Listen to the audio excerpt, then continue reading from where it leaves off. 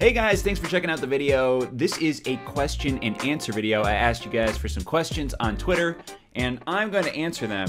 Finn is not, because he doesn't speak English, and he doesn't like being on camera. He's camera shy, so that's fine. What's the special occasion, you ask? Well, it is my 27th birthday. I was born on October 16th, 1990.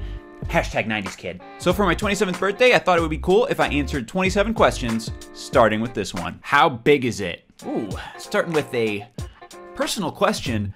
Now, this isn't something I would normally share on YouTube, especially in 2017. It has become a very family-friendly website. However, I have such a loyal fan base, and I want to share everything with you guys, every part of my life, including what's down there. So get all the young kids out of the room. We are going to be sharing with you how big it is right now. And here it is. It looks like it is the #1 movie in America currently. Get a load of that foreign total added to the domestic total too, over $600 million worldwide. #1 horror film of all time. That almost makes up for the fact that I have a small penis. How's your day been so far? It's been pretty good. I woke up late, slept in a little bit, had some eggs, hung out with Finn. Megan's at work all day, but she's gonna come home and she's gonna make tacos, and we're gonna watch one of a couple of shows that we're interested in. We're catching up on some old shows that we've missed out on, and we want to watch Mindhunter, the new show on Netflix from David Fincher. Want to watch Mr. Robot Season 3, which has already started, and Stranger Things Season 2 comes out in a couple of weeks. So there's a ton of shows to watch, but tacos, shows with Megan, streaming today. I've been streaming a lot. That's all the things I'm interested in. If I could quickly show you my birthday gifts, I have 2 of them on hand right now. You already saw one of them when actually, you probably didn't see them when I stood up. You can't even see them at all. I'm not wearing pants. What's up? Camo joggers. I can walk outside with no pants. You guys can't see them. Get it? The joke, because they're camo. But also, I have, oh God, sad Pepe socks. The alt-right can't take Pepe from me. He's not a hate symbol, he's just sad. What is your biggest regret? I don't feel I have any personal regrets in life. I have been extremely lucky. I have an awesome family, an awesome wife, an awesome job. Really nothing to complain about. In terms of financial regrets, would have been really smart to invest in Bitcoin in 2010. You know, your boy wouldn't be on YouTube anymore, I'll tell you that much. I might own YouTube. Buy $1,000 worth of Bitcoin in 2010. I have 7 islands right now. But, I mean, there's other business decisions I made on YouTube that weren't smart. I've also made some smart ones, so you win some, you lose some. Really no regrets. What is your favorite game to play right now, and what games are you looking forward to coming out? I guess my favorite game to play right now is PUBG. It's what I stream the most, PlayerUnknown's Battlegrounds. I have been playing through Resident Evil 7, and I've really enjoyed that game so far. I am looking forward to Red Dead Redemption 2 above all else. Red Dead Redemption is my favorite game of all time, so obviously I'm super hyped for the sequel, and I'm hoping for Borderlands 3 before the end of next year because I am a huge fan of the Borderlands series. Those are the 2 main things I'm interested in, Red Dead and Borderlands. I can't add. Okay, next question. What's the major differences in your production of a video from when you first started to now? I feel I'm better at editing, which makes sense when you have 6 years of trial and error. I don't feel like I'm a professional level, but I understand certain things about how to edit on YouTube and what content I would deem as entertaining. I am more politically correct than I have been in the past, personal choice as well as a professional choice. And what else? All my videos almost are over 10 minutes because that's what makes a lot of revenue on YouTube in 2017. Just a few examples. I think those are the most important things that have changed. If you could have any game remastered so you could play with better graphics, which game would it be? This was one of my favorite questions. I thought about this for a while. I think my answer would have to be Star Wars Knights of the Old Republic. Loved that game back in the day. It would be really cool to see it with updated graphics, and especially with how beautiful Star Wars Battlefront 2 looks, to play that game with updated graphics would be amazing. As a secondary answer, I would also throw GTA San Andreas in that mix, a game with an awesome story and a cool soundtrack. Not the most visually appealing game. With updated graphics, I think that game would be amazing. So my 2 answers would be Knights of the Old Republic and San Andreas. Awkward or defining moments in your life, or just defining moments? One that comes to mind in recent history, when I proposed to Megan in 2014.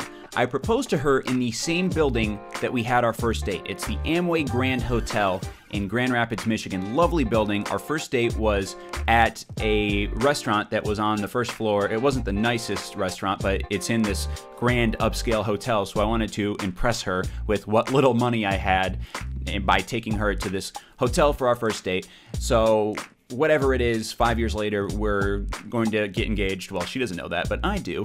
And I booked this room at the top floor of the Amway Grand Hotel, set it up so there's a bunch of roses on the bed and the room's all decorated and all of this stuff. I didn't want to do a big public engagement because I'm awkward. And speaking of awkward, so is the bellhop, who insisted on taking our bags up to the room. I don't know if you guys have ever been at a hotel where there's bellhops who are insistent on taking your bags up to your room, because if they do that, they get a tip, and I don't know what else they're doing during their time at the hotel. They are just there to grab bags and take them to various locations. That's what they do. No hate on them. That's their hustle. I didn't want them to take the bags up to my room. This guy in particular, because he was very talky, and I was very nervous because Megan was going to open the door and see that something was going on. It's not like it was Valentine's Day. She was going to know something was up.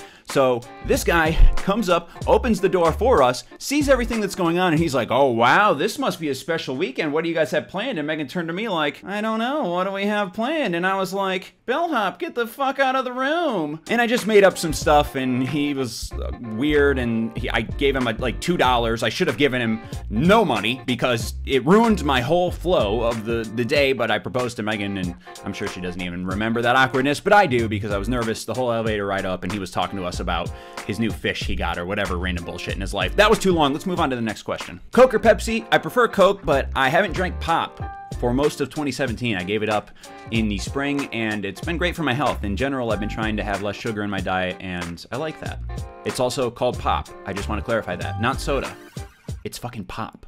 Possible meetups. I'm sure many of us would love to meet you. I feel like I should have done a lot more when I was really poppin' in terms of subscribers back in the day. I know if I did meetups now, people would still want to meet me. I'm very lucky to have the success I've had on YouTube, and the numbers are large. I understand that. Maybe if I get that social blade popping once again, popping up. I don't know what this is, but that's what the social blade does when it's going well. I would consider some meetups in coordination with other things I'm doing, maybe a podcast or whatever, but I appreciate the comment and you encouraging me to do that. Ever used Nair on your downstairs situation? No. I wish there was waxing for men, and I think there is in big cities, but that's what girls can do. They can go to the salon and just get the stuff waxed up. I know there's laser hair removal. I know people that have done that. That's an option. I don't like maintaining that area, but I also don't like it to be super hairy. Nair sounds scary, though. I didn't mean for that to rhyme, but it sounds scary to put this chemical on your testicles and around that area where it removes the hair and it creates a burning sensation in some cases. I don't want to mess with that, but I wish there was a magical way to remove the hair. This is weird. What's the next question? Why don't you play with the crew anymore? Play with them instead of your cat. I have been taking a break from playing with my friends because I have played with my friends for 6 years, and each of us have periodically taken breaks from playing with each other for sanity reasons and for creative reasons. For me right now, I just don't have anything that I want to play with them. The only thing that really suffers when I don't play with my friends on my channel is Shit From Last Week, which is arguably my best content. However, there's so many other things that I want to do as an individual.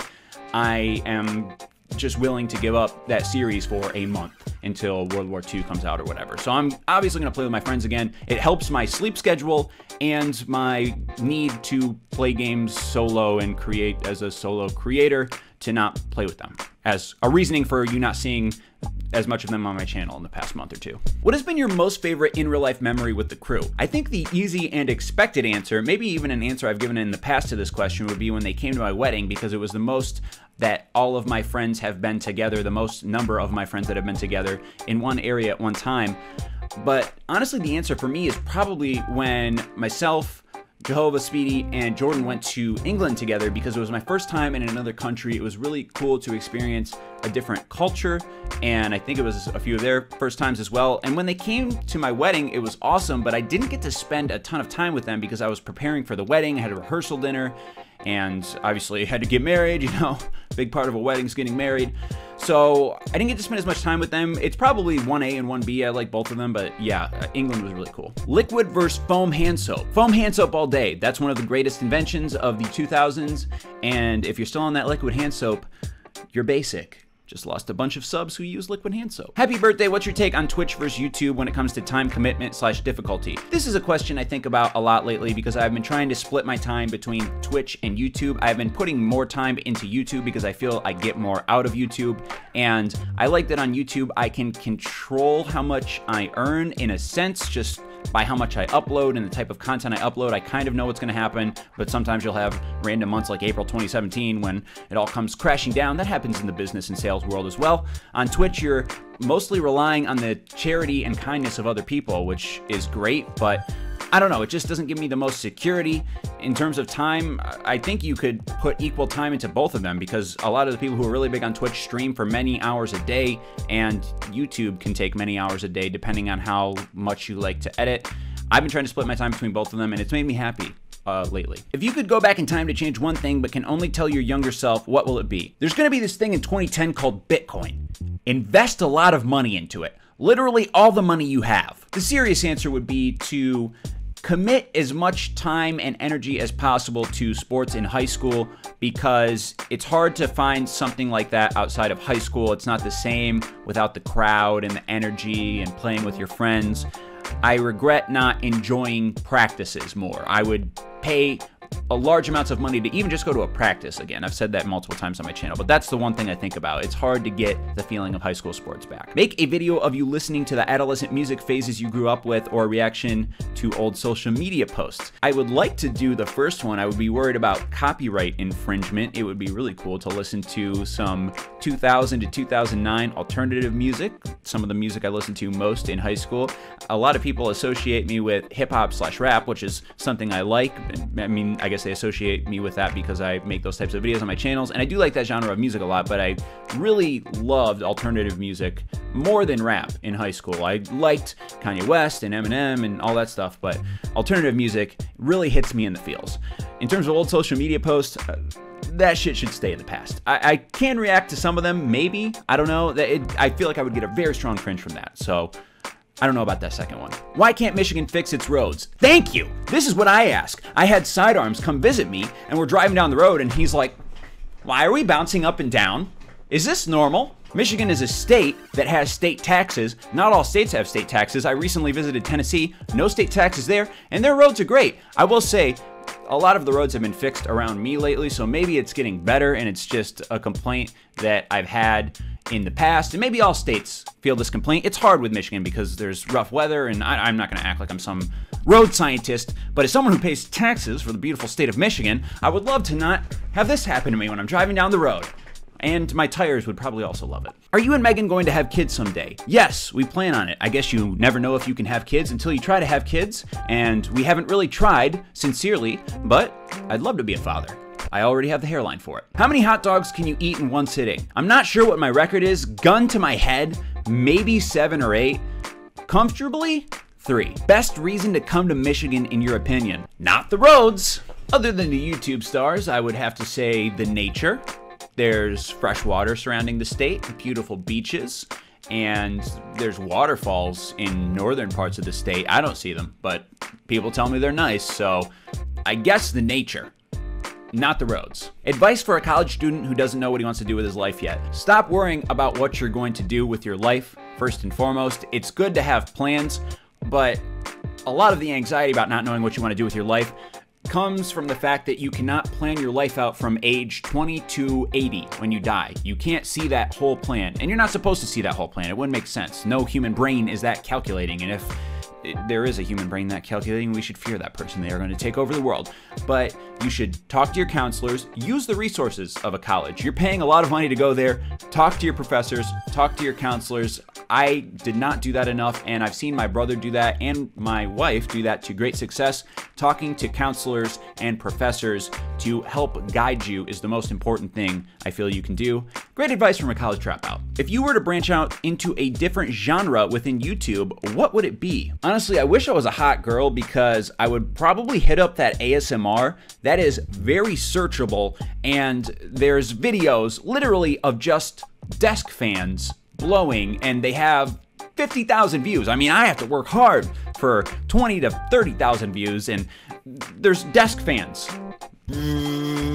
50, 60, 70,000 views for those things. And I guess that has nothing to do with being a hot girl, but normally girls make ASMR videos. I don't know if that's sexist, but I don't know if I would really fit in with the cool ASMR crowd. In terms of things that I could realistically do, I guess it would be opinion type videos, talking type videos, commentaries, and I could just write stuff out and have ideas. It would take a lot more brain power than I use to play my herp-de-derp video games, but I think that's something I could pursue and succeed in. One of the reasons I don't do it is because I don't like having opinions.